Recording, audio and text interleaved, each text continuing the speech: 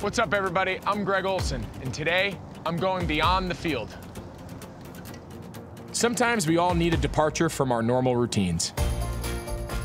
So I recruited Roderick Byers to help bring care to the community in a different way. What's up, man? How you doing? You ready? Let's do this. Come on, let's go. Last year, I surprised the Eastway Middle School football team at their end of the season banquet. This year, we're teaming up with our friends at Truist to create a day of wellness for the entire school, supporting mental, financial, and physical wellness.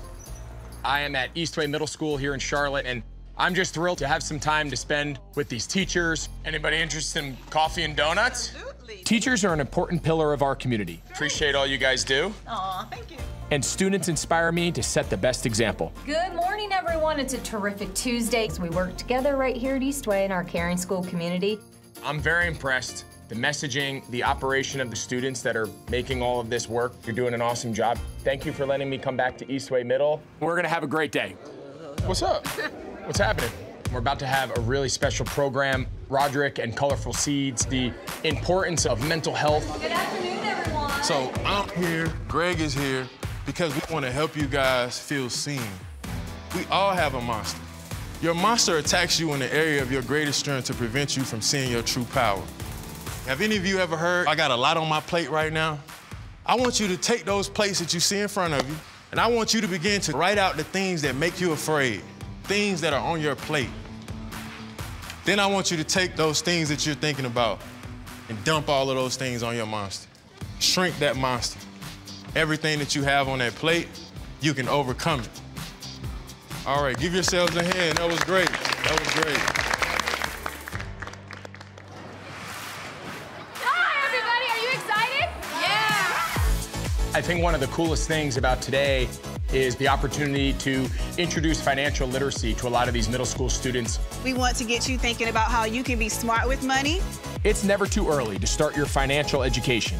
My friends at Truist believe that starting the conversation early can empower students with building blocks for the future. What do you guys think is better, paying it in full or just paying some of your bill? So number 3 is checking your own credit report has no impact on your score.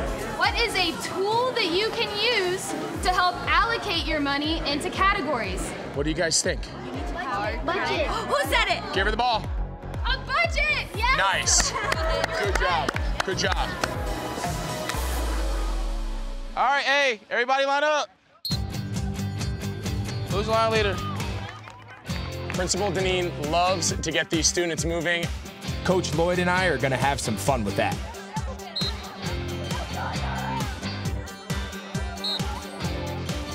So proud of you guys. Break down, side, side. I'll do it if you do it. Yep, side. There you go. You guys are fast. Come on, you got it. Last year, I spent some time with the team after a tough season. Today, I got to see how their practice habits are translating to a more successful season. Go. Catch and score, right? Catch and score. How you do anything in your life is how you're gonna do it all. So do all the little things right, and I promise you the big stuff gets easy. Go. They've bought in because Coach Lloyd cares. How was school today? Good, great. And it's awesome to see the transformation. So practice those habits. Care is about checking in and returning. It's not just a one-time transaction. This is a safe space? This time, we went beyond the field, creating foundational habits to better the kids' future. Hard work on me, hard work on 3. 1, 2, 3. Hard work! Good job. And we did it together.